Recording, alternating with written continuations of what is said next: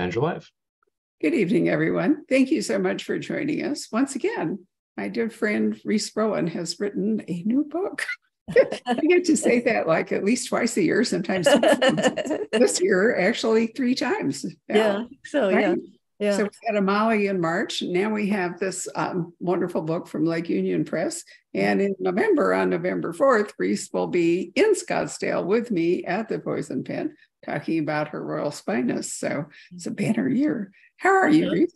Well, I was just telling you earlier, I've been better. I've had plumbing today, an eye infection, and stitches removed from my ankle. So, apart from that, it's been a wonderful day.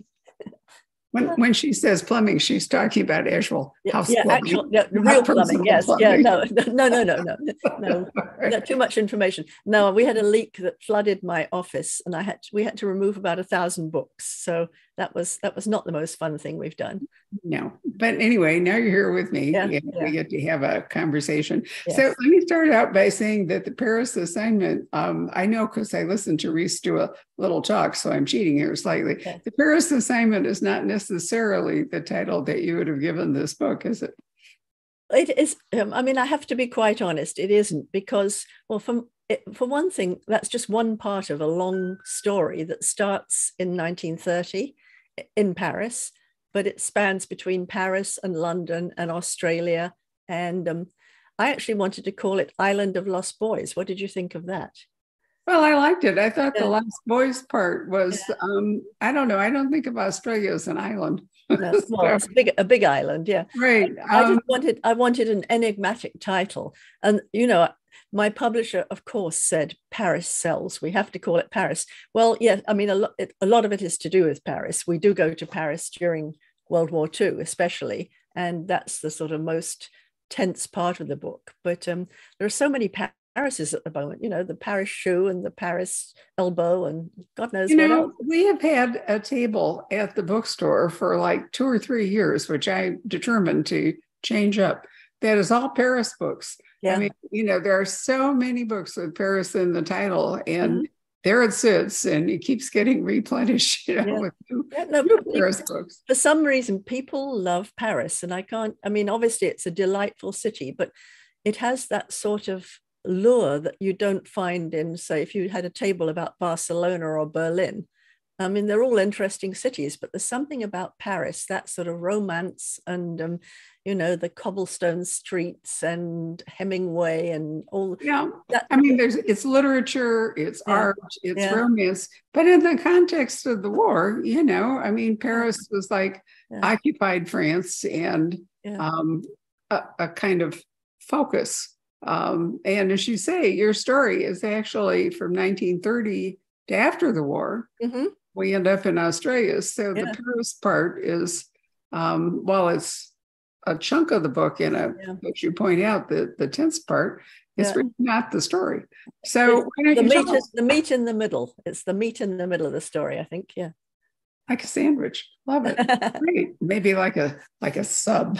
Yeah. Anyway, right. I thought your character of Madeleine was a really interesting one because, you're very good on taking young English girls who have been protected and are suddenly cast into, exotic locations, like, for example, Paris or earlier Venice or whatever. And they're really untrained and unprepared, but something about them makes them take hold. They have some grit underneath all that.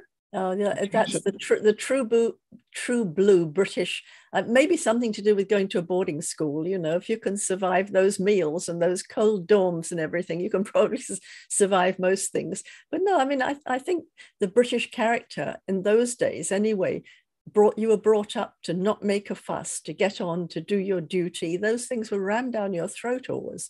You didn't complain, you didn't whine.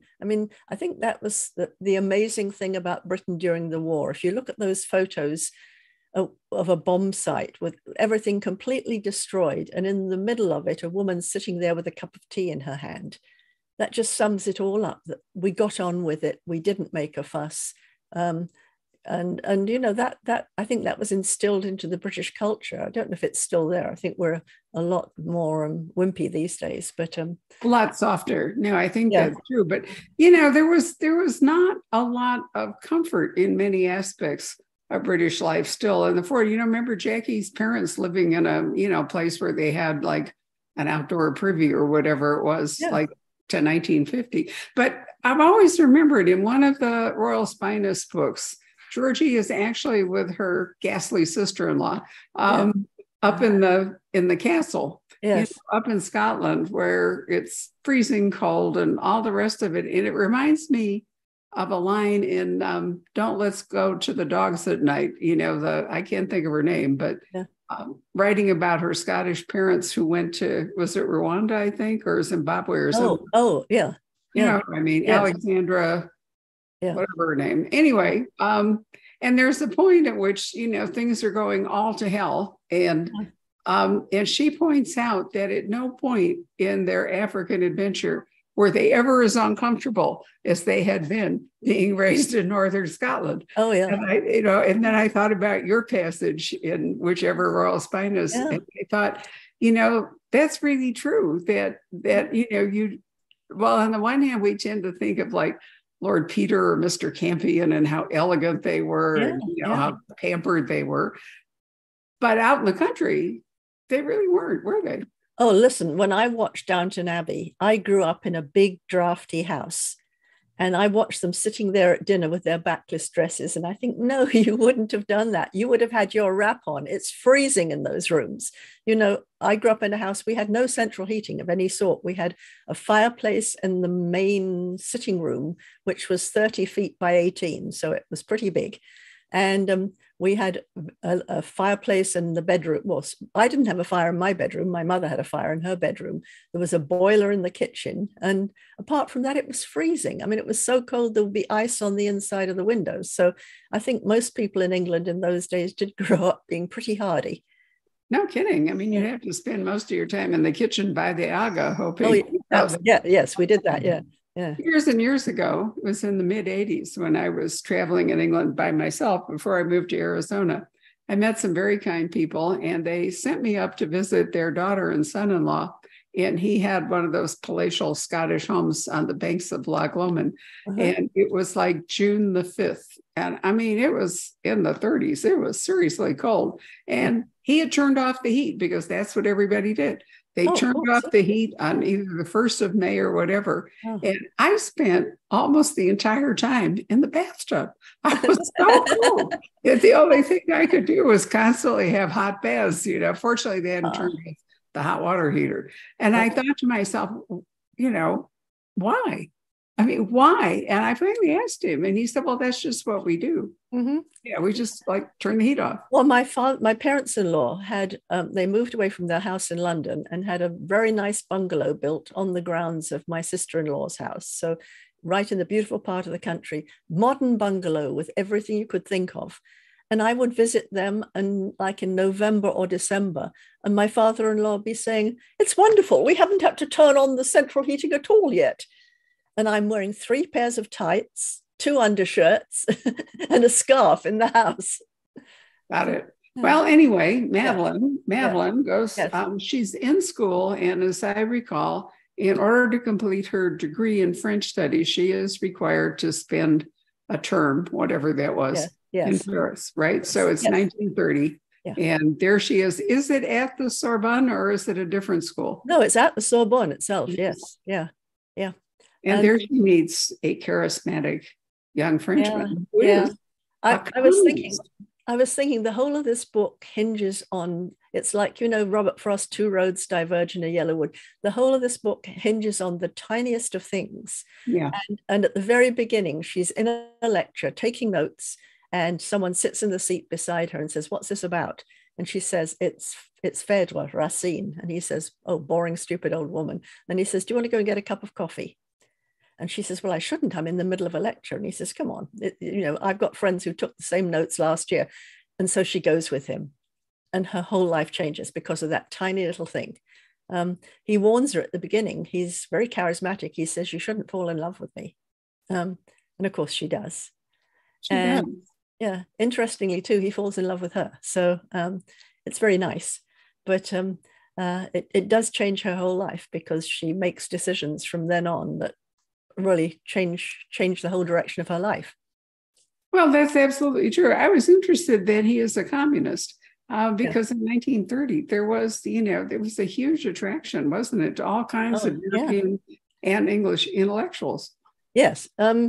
Communism in the most pure sense of it. I mean, if they stopped to think what was going on with Stalin, they wouldn't be very happy. And exactly what had happened in Russia altogether, they wouldn't be. But that idea that, especially because he's grown up with quite a lot of wealth himself, his mother lives in a chateau.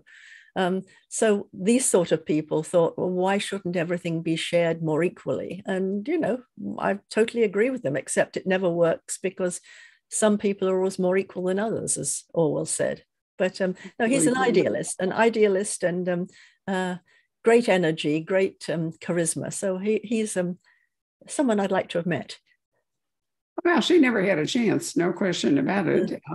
And when her semester is open, she goes back home. But also, let's keep in mind that her family really isn't one that you'd want to go home and spend time with. No. So it made it easier for her to say, I'm going to return to Paris and see what happens. Yeah, I think so. Her mother was half French, and so she grew up speaking French, which is why it's easy for her to come to the Sorbonne for that one term. But her mother had died in the Spanish flu in 1920. And the father, obviously, like many men, wanted to be looked after and had married again very quickly, a woman who's lost her own husband in the Great War and would like to be provided for. So it works very well for both of them, except she is not a warm and loving woman who could be a mother. And she gets rid of Madeleine as quickly as possible, sending her to boarding school, makes her feel very unwelcome at home. And her father is one of these unworldly people. He reminds me a lot of Mr. Bennet in Pride and Prejudice. He'd much rather sit alone in his study and read his books, even though chaos is going on around him. And so, he's never been supported. He's never said to his wife, don't speak to Madeleine like that, which he should have done. So she's not very happy at home. She doesn't feel loved or welcomed at home. And so to find someone who loves her somewhere else is a huge attraction. Well, it is. Plus, she has an aunt in Paris. So that's another thing. But you know what? You're really good at writing dreadful women. Isn't that all? I mean, yeah, if someone writes their PhD thesis on my books, they're going to have the same things. They're going to have these naive English girls, and they're going to have these awful, spiteful, cold women. And I had a lovely mother and a lovely grandmother, so I don't know where they came from. I've known you forever, and you're not even a little spiteful. So, I find it interesting that you write these people and their dialogue, which is really wicked, so easily. Are you channeling something? I must be channeling somebody. I mean, I can't think of anybody. I mean, I went to a school that was all older spinsters, clearly of the age who'd lost their own chance for marriage in the First World War, because they were like 60 when I knew them. And they were all very spiteful and very bitter and very old, and the fact that we had a life ahead of us that could be wonderful. And they would say the most horrible, cutting things all the time. So I think, maybe I'm channeling them, because they were really rather nasty. Yeah, but that whole lost generation was a terrible tragedy for those women who were brought up, to, like anybody, brought up to hope for families and, things. And then the war just decimated their chances. They only had 1 in 10 chances of marrying if you were born in the right age for that. My aunt was like that. My mother's oldest sister was, she never married, and she was lovely. She was my fairy godmother who'd whisk me away and do exciting things with me, take me to Europe. She appears in the books too. Yeah. Yeah. Well, in any case, Madeleine back to Paris and meets her aunt, who is a complicated person and a complicated relationship, but it does give Madeleine sort of a start. And eventually, as you point out, she and Gilles, well, it's not a big spoiler to say that Madeleine gets pregnant, not really having any clue about how all that works. Yeah. And at that point, Gilles does decide that they should get married. Yeah. He defies his family, Right. and marries her, does the right thing, and marries her. And they have a very happy life. You know, they don't have that much money, but they have a happy relationship. They have a wonderful little son called Olivier, and everything's going swimmingly in Paris until the Germans walk in. Yeah. And then he sends her back to London with their son to be safe. And she knows very well that being Gilles, he's going to go and join the resistance. So she's in London, where she finds out that it's not safe, and finds herself alone in London, and takes the tremendous chance to go and volunteer to be dropped behind enemy lines in Paris. Don't want to say any more about that. There's a lot of spoilers in this book. No, but you know, we all know that the people who were dropped behind enemy lines in France had a very, very low chance of survival. So it wasn't quite a suicide mission, but it certainly could have been. I find it interesting that people went to London, because London was the one place in England for sure that you were not safe. If you'd gone to like York or Northumberland or somewhere, Somerset, you'd been fine. Yes. But no, you're saying about the chances of survival. The statistics say that 25% survival rate. So 75% of those young women knew that they probably were not going to survive. And they also knew if they were going to be captured, what lay ahead for them. I mean, interestingly, when they were trained and equipped, they were given a jacket on which one of the buttons was a cyanide pill, so that if they were captured, they could take the easy way out then. Unfortunately, they get Madeleine when she doesn't have her jacket with her, which was, fortunately, because she does survive. But I think writing this, and I went through their training manual, so everything you see that they do there, they really did. Such incredible bravery. I mean, these are ordinary young girls who, you know, have had one of them, Portia, has had a very upper class life and has been skiing in Switzerland and things. One of them's had a very lower class life. They bond so well with each other, and they're such great support to each other. And yet they're in no way would you say, oh, these are heroic young women. They're against all odds they're doing this. And I found that amazing for them. I was so proud of them. Absolutely true. I think I'm trying to remember. Wasn't it Susan Elia McNeill that wrote a book about this too, about women trained in Scotland? Yes, in Scotland, essay, yes. Yeah. And but I mean, and presumably it was mostly women, because the men had all gone into the military, or most of them were serving in the army, so they weren't available to be dropped behind lines in France. Unless they'd volunteered for this when they were called up. You know, some of them might, you know, some of them who, when you were called up, if you had sort of special skills, if you had like good languages, or you had great mathematical skills or something, they would use you not just in the military. They would find a way to use you in secret service somehow. And and so I've got some men who are being trained at the same time as them. And to start with, the men take it for granted. Well, when they walk into the room, the first thing one of the men says, "Oh, good, help has arrived. Now you can go and make us a cup of tea, dear." And they point out that no, they're not going to make the cup of tea. They're fellow trainees, and as they train, they prove that they're equal to the men. And it's when they're sent on these like obstacle courses, they actually do better than the men because they help each other. You know, there's one time when one of them climbs to the top of a wall and helps the others over, and the other stands in the middle of a stream and helps the others across. And I think that, you know, I wanted to show in this how strong a bond between females can be a wonderful thing. Absolutely true. You know, I was thinking too that the survival rate for the young men in the RAF was really terrible also. Yeah, you know, 6 weeks in a bomber. Yeah. Yeah, right. So it's, you know, it's just, I think about, you can't help but think about the Ukrainians reading this book, you know, for the similarity. And you also can't help but think that the Russians have taken the Nazi playbook. And, you know, because the brutality of the Nazis was so extraordinary, but it appears to be similar. So, you know, so your book has a lot of contemporary relevance, given the situation that we're in again, you know. Yeah. Well, yeah, I mean, again, I think when you write about World War II, which I've done quite a lot now, it's the last time you have that clear feeling of good versus evil. You know, every conflict since then has been tinged with shades of gray. Should we be doing this? Shouldn't we? But that was so clear in everybody's mind that everybody felt, if I don't do my part, evil will win. And so, you know, people volunteered. They signed up to do amazing things, really. I mean, to train to be in a bomber, knowing you could be shot down any minute, to be in a fighter plane, having these dual battles over the channel all the time.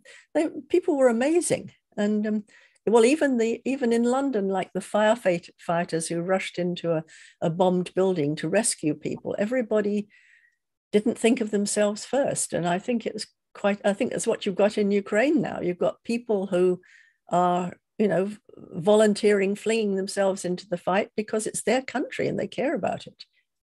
And they were invaded, you know, I mean, they didn't, not a word they asked for. I was actually looking at an historical novel yesterday called The Embroidered Book, I think it is. But anyway, detailing what happened to the children of Maria Theresa, nothing good for almost all of them. Mm-hmm. But the daughter, Charlotte, who was the Queen of Naples, ruminates about Napoleon, because he was actually, in his time, just as ruthless as Hitler.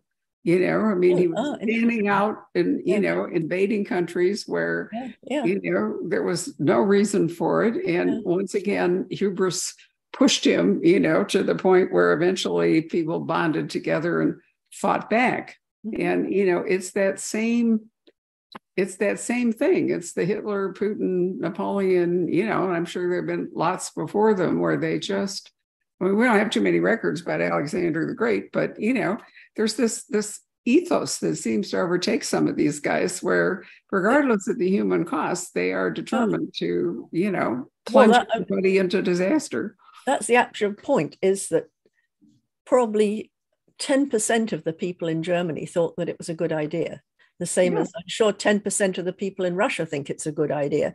And when you're called up into the army, you can't say, no, I'm not doing it, unless you're a conscientious objector, and then you're treated really badly. And probably in Russia, you're going to fall out of a window. But so, you know, it's one man's twisted vision that completely devours a whole country. And you have to understand, what is it? I mean, what is it in somebody that wants to make them conquer the world? I mean, it's incomprehensible to me. Well, to me too, but it seems to be a recurring drama. And here we are again. Anyway, let's move on from the war. And Rhys has spent part of her life in Australia. Mm-hmm. So we moved to another continent, which was not actually invaded. They did a lot of service in Australia in both wars, actually, and also New Zealand. But the war was not fought in Australia, although it could have been, because the Japanese got, I guess, up around the north. That was a lot of fear of Japanese invasion. They did actually come as far as bombing Darwin, the Japanese. Did they? Yeah, so Darwin was completely destroyed by Japanese bombs. In those days, it was just a very small town. So not much is known about that. But the Japanese came very close to invading the very north. It wouldn't have done them much good because, you know, Australia is so large and that Northern Territory is so remote and so bleak. You know, they would have captured like 500 people and then had 1,000 miles before they got to anybody else. So it wouldn't have been worth much.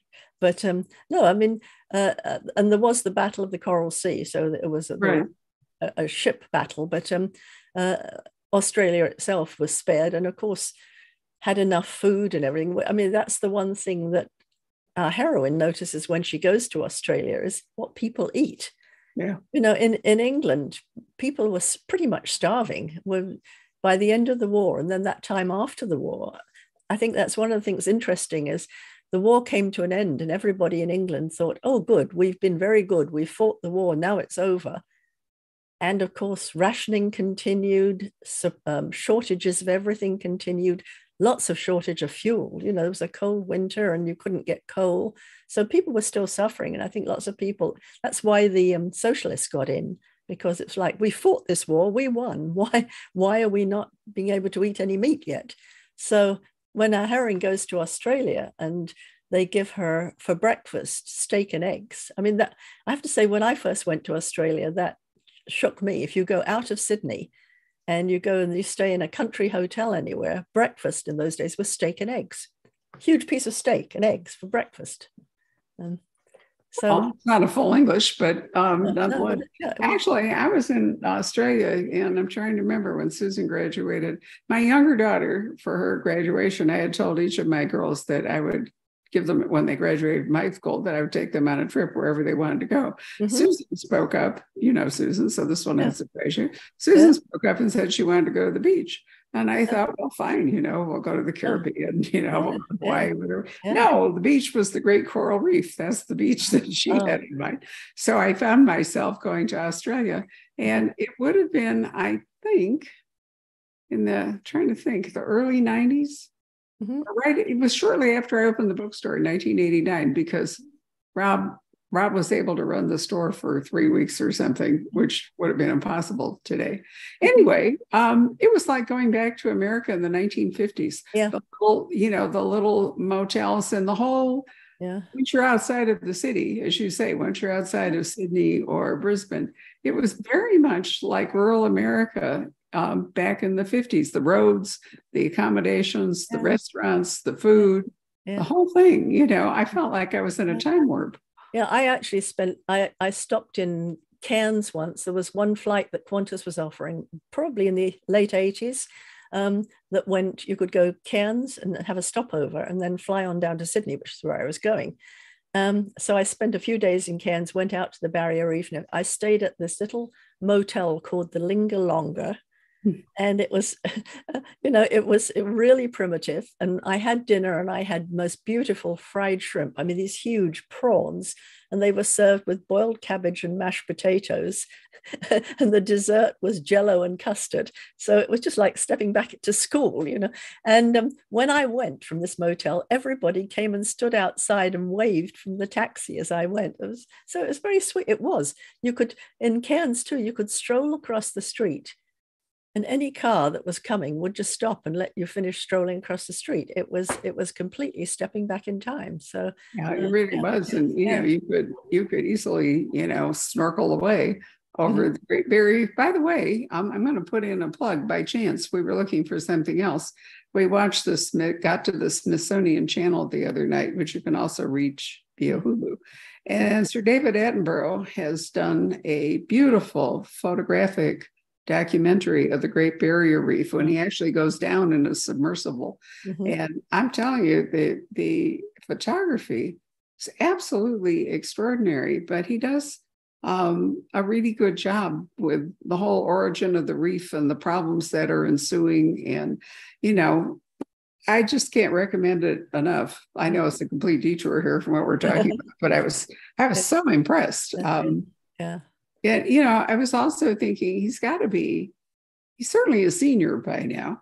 And he has that wonderful kind of British obliviousness to like ever getting his hair cut or what he's wearing. So he has all this white hair blowing in the wind. And, No, he must be over 90 by now because I remember when I was growing up, the Attenborough brothers were sort of famous already. So, yes. Yeah, well, and I said to Rob, whatever his age, which was clearly going to be at least 80 plus, I didn't look it all up. I had to really admire him because, he's getting into a submersible. He's leaping into a helicopter. He's good for him. It was just a fabulous life, right? He's done exactly what he wants to with his life. He is, but his sense of adventure and his sturdiness really come across, and he's really beautifully spoken. His narration and what he's talking about is wonderful. But anyway, back to Australia. So you said Madeleine at the end of the war makes her way to Australia. Yeah. So there's a spoiler. We know she survived the war. She survived the war. So she makes her way to Australia with a mission. And I don't know if it's a spoiler really to tell you what the mission is. Probably. I wouldn't do that. I would just say that it's really interesting, to so much of World War II stories are really European centered or oftentimes Japan and Asia, but there aren't many forays into post-war Australia.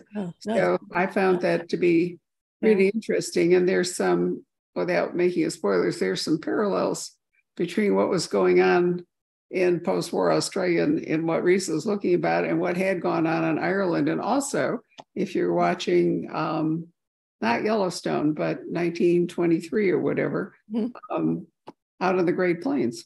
So, you know, that kind of behavior was not just relegated to Australia. No, yeah. And so a lot of Australia, I've set it this time in one of my favorite places, which is the Blue Mountains, because the first time I went to the Blue Mountains, that was one of those places that took my breath away. And the interesting thing about the Blue Mountains is that they don't go up, they go down. When the first settlers came to Australia, they kept trying to find a route across the Blue Mountains, and they always perished or came back. And it turns out that there is no route through the valleys of the Blue Mountains. You have to go over the top. So you have to find a route that gradually climbs up and then finds a way across and then down the other side. So you're actually on top of these mountains. When you get to Katoomba, the train climbs up very, very slowly, and you get up to Katoomba and this lovely fresh air and all the smell of the gum trees and everything. And then when you go out and look at the Three Sisters, go out and look at the viewpoint, suddenly the ground just plunges away for 1,000 feet below you. And you're looking down at these sheer sides of a valley and complete silence. You know, you're looking down and the silence sort of comes up to. We had an interesting, when John and I were engaged in Australia, we were driving down to see his cousin, and we were driving down to Melbourne, and we had this little Volkswagen, and we decided we'd camp the night on the way down. So we pulled into this place on the Blue Mountains, and we slept for the night. And in the morning I got up and I was going to go and find the nearest loo. And I opened the door and I said to John, there was a large drop about 5 feet from us that we hadn't seen the night before. So yes, it's like that all over. So it's fascinating scenery. Oh yeah, I think Australia is amazing. I rented a car when I was in Sydney with Susan on the same trip, and we actually drove out to the Blue Mountains. Now, you know, you're on the wrong side of the road if you're an American and all the rest of it. But it was exciting. But I love Melbourne and the area around Melbourne and South. You know, I've been to see the koalas and the burrowing penguins and all the rest. I have a nephew that lives in Melbourne, and his children are there and so forth. And I love Melbourne. It reminds me of Evanston. Yeah. Well, my parents used to live in Eden, which is on the coast just north of, on the border of New South Wales and Victoria. Okay. And it's a beautiful big bay with all these lovely trees around it. And my father would get most annoyed if we went to a beach and someone else was on it. He'd say, let's drive on. He expected to have his own beach always. So they had a very nice time there. I bet. Well, Carrie Greenwood's wonderful Miss Fisher books are set in Melbourne, and you know, Sulari Gentle, you know, my wonderful author who has a new book coming next year, lives in the Blue Mountains, and she has set, but her books, if I recall, are really Sydney based, you know, country around Sydney. They're not really down around Melbourne. Yeah. I'm not sure. Doesn't she have? I mean, they're out. His family home's out in the country somewhere, isn't it? But I don't think it's. I don't think it's near Melbourne. There is one that is really like a Western. The third one, I think, of the Roland Sinclair books, and I'm not sure exactly where that you know that ranch is. But one of the things that Attenborough does show in the Great Barrier Reef is some of the native Australians, you know, that they've been there for 50,000 years. I think they're the oldest culture, whatever you want to call it. And they have a memory of how the reef was formed, which they perform in dance, which is really interesting. So Australia is the youngest of the continents, and a lot of interesting. Anyway, that's where your story ends up with a lot of hope, which I think is nice. You know, it's such a bleak story, and it was hard to write because I knew that bad things were going to happen to quite a few of the characters. And someone who was one of the early readers of the book said, "How could you let that happen?" And I said, well, you know, it wouldn't be true to World War II if you didn't have things happening like this. People didn't survive against all odds often. And so you know, there are some really sad and some bad things in it, but two things that come through is the resilience of the characters to survive at the darkest moments against all odds, and that's true for two of the main characters. And then the fact that, you know, people could look forward after the war, and there was hope at the end of the book.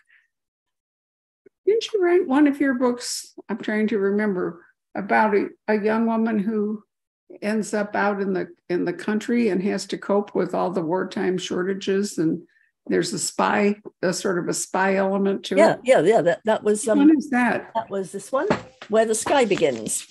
There it is. Yeah, she's bombed out of her house, and she's evacuated to the country. That's it. She's right. injured and has to learn to survive in the country. Yeah, and there's a spy and all. Well, there is, but I thought that was one of the more graphic depictions of just how the shortages, how terrible they were, and what ingenuity it took for people to try to even feed themselves. Oh, yeah. How hard that was.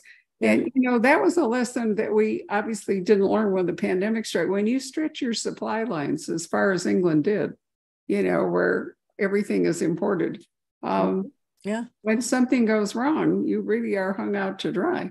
And that's so true. Yeah, because England had a great communication system throughout the Commonwealth. I mean, we traded with the Commonwealth. So meat came from Australia and New Zealand, and sugar came from Barbados, and we sent, you know, so it worked wonderfully until you couldn't have transportation anymore. And then you had an island to feed, and a lot of people who lived in London, and how did you feed them? Well, you couldn't. You'd moved from a largely agrarian economy to an industrial economy. And there wasn't enough agrarian left to support the whole population. And of course, the real foodstuffs had to go to the fighting people and all. So the left, I still remember Robert Harris's book about Bletchley. Enigma. Which I thought was brilliant, but I still remember how he talked about how everybody was gray and all, because soap was almost impossible to come by. So people were more or less dirty all the time. Probably. There wasn't dry cleaning, you know, and people smelled, and, you know, and teeth went bad because there wasn't enough in the way of milk and calcium and so forth. You know, the civilian population, even people who didn't actually serve or die in the you know, spire military ranks, they really suffered. Yeah, well, your ration at one time was 1/4 pound of meat per person per week. So that would be, if there's 4 of you in the family, that's good. Oh, excuse me. So So, you know, if you had 4 people, you could get 1 pound of meat per week. And if it was stewing meat, you could make a great big stew, maybe. But people had a tremendous amount of vegetables. We did. And lucky people out in the country maybe had chickens, you know. So they wanted, we kept chickens at one stage, but the rats kept stealing their eggs. So that was very annoying. Oh, excuse me. Sorry about this. No problem. Zoom, call you back later. Sorry about that. We can cut that out.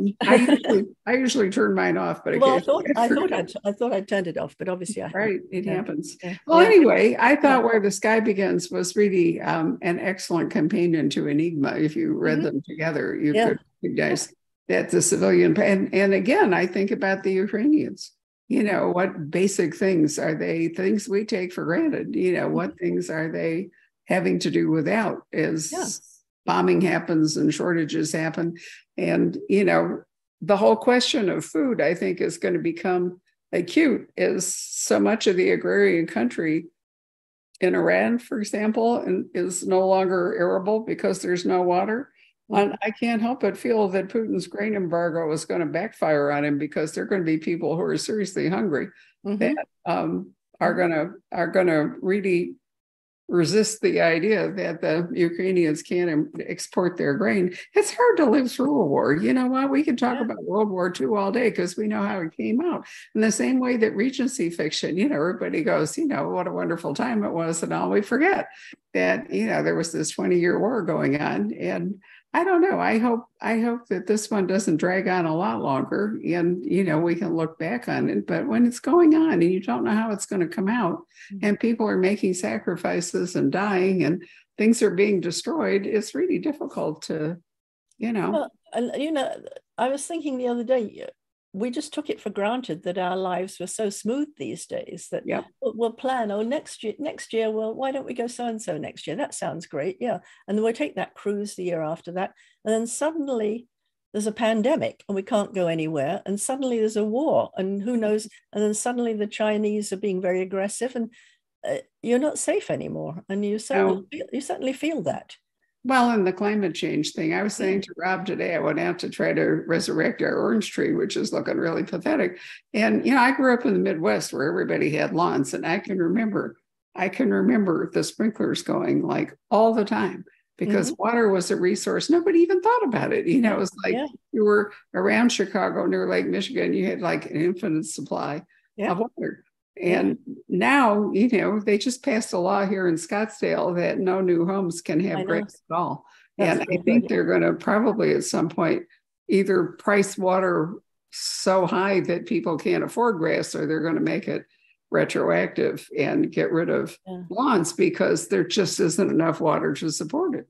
And what about the golf clubs? I mean, they're huge users of. Well, they recycle their water. They're actually pretty smart. And I know my brother was chairman of the golf committee at Paradise Valley Country Club for a while, and they had to take out trees and they had to do a whole lot of things to make it much more, to reduce the water consumption. But they do a tremendous amount of recycling. We would have less trouble here if anyone had thought about water conservation. This is a real digression here, but personally, I think as we have all these golf courses and parks and flood zones and all that, if we were to put water catchment tanks and so forth underneath them, because the problem we have here is the ground's so hard when it rains, the water all just runs away and goes down to the Old Salt, the Great Salt River.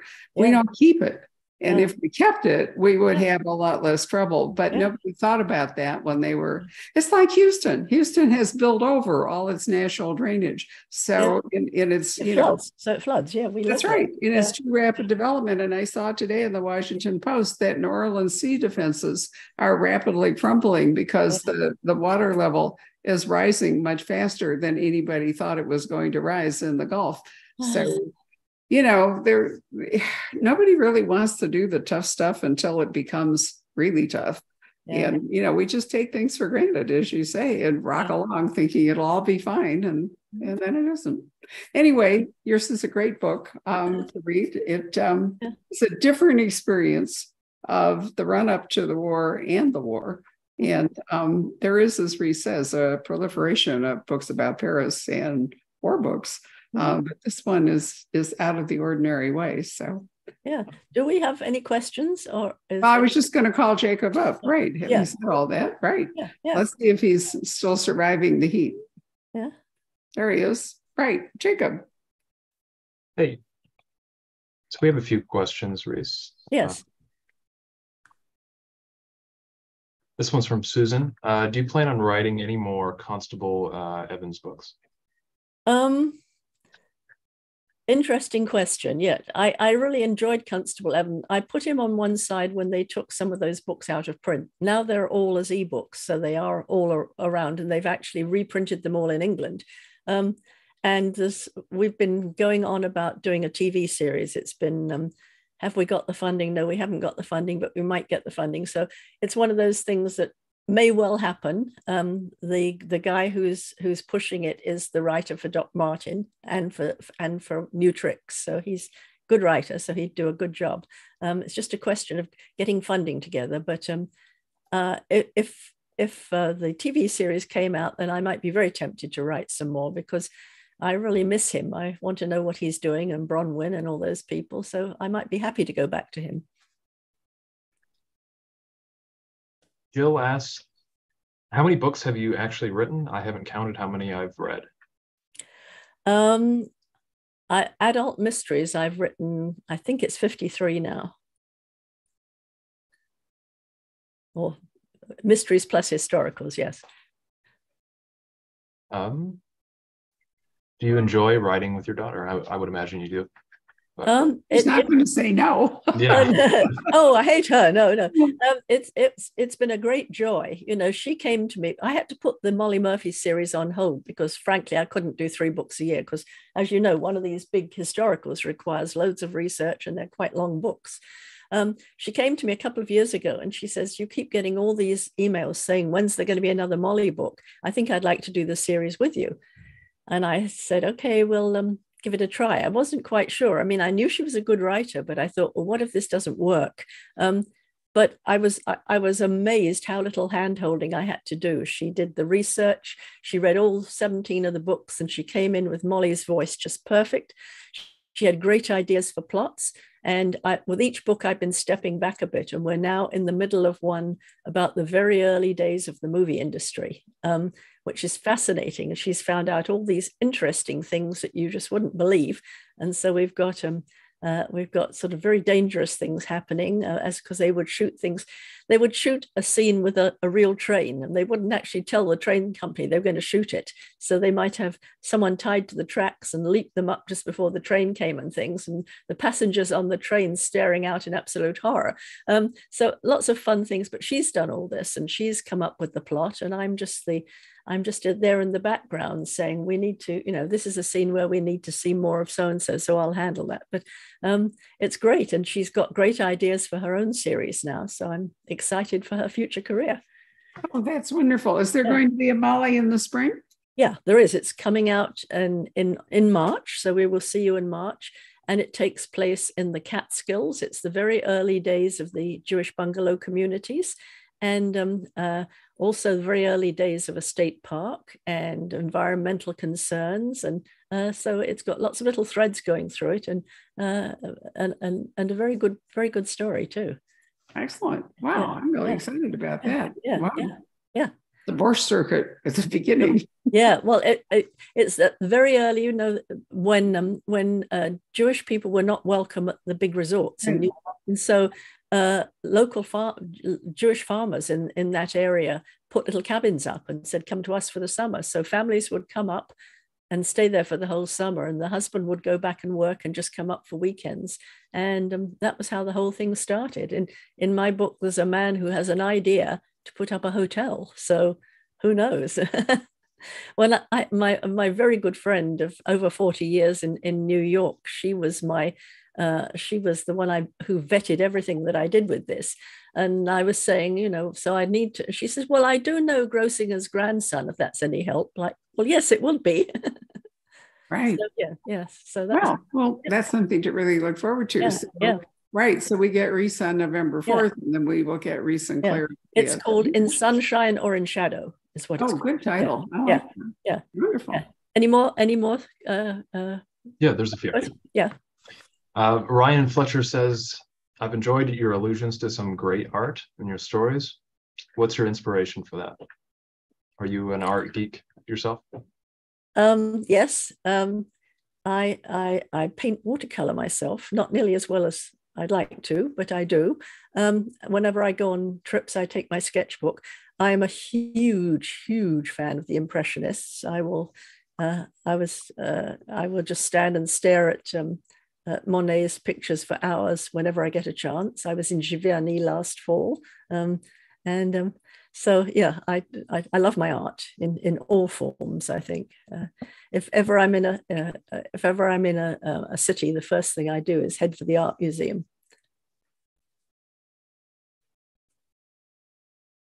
Monica Scully asks, what was your inspiration for the Royal Spinous series? Oh, it's a good question. It was sort of a backhanded one. I was writing the Molly Murphy series, and they were doing nicely. And my publisher said to me, we can't really break you out unless you do us a very big, dark, standalone novel. So I seriously thought about, serial killers and terrorists poisoning the water supply. And then I thought, do I want to spend 6 months in darkness? No, I don't. So I thought, what would be the most unlikely heroine I could think of? How about if she was royal? but she was penniless, and it was the 1930s, and it was that wonderful time of Mrs. Simpson and Noel Coward, and it was that poise between the two world wars. So I came up, I just started writing in the first person, and I wrote about 6 pages, and they are actually completely unchanged in the first book. So I got her voice right instantly, and I sent it off to my agent, who said, oh, I love this, yes. And so we did a bit more and a proposal, and sent it off to my publisher, who went, no, that wasn't what we wanted at all.